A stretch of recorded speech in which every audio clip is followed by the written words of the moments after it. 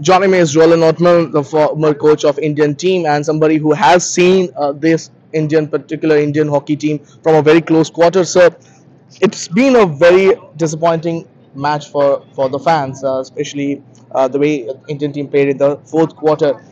If I have to ask you, how do you sum up this particular fourth quarter, and how do you sum up the match, and how do you see Indian team, coming out or recovering from this?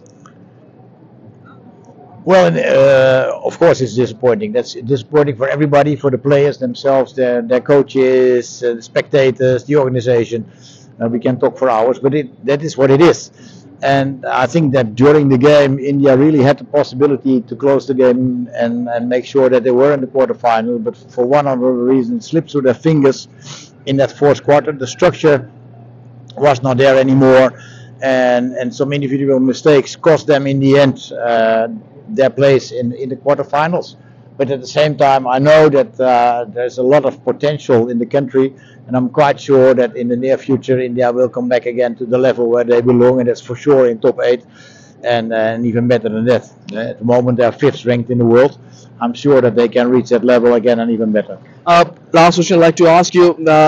We generally talk about the Olympic cycle. This year, I mean, Paris, Tokyo, Paris games are happening 2024.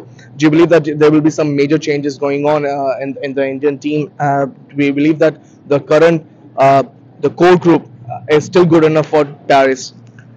Well, of course, it's difficult for me to say because I'm not in their accommodation and see them training every day. But I'm sure that most of these players and others who are part of the core group will take part in the next important tournaments in the Pro League that's already in March.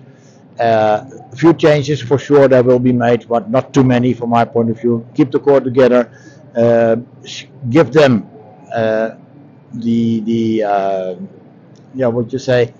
belief that they can do it, and I'm sure that they will deliver. Much appreciated your time. So that was Roelant Oltmans, the coach of the former coach of the Indian hockey team, and somebody who has seen most of this, Indian hockey team players from a very close quarter. In fact, 8 to 10 players he himself have trained, and he believes that the core team might still remain the same, but there will be some changes that one believes that is going to take place post this debacle in this particular edition of the World Cup. With camera person Smurti Ranjan, this is Tapush Bhattacharya for DD India from the Kalinga Stadium in Orissa.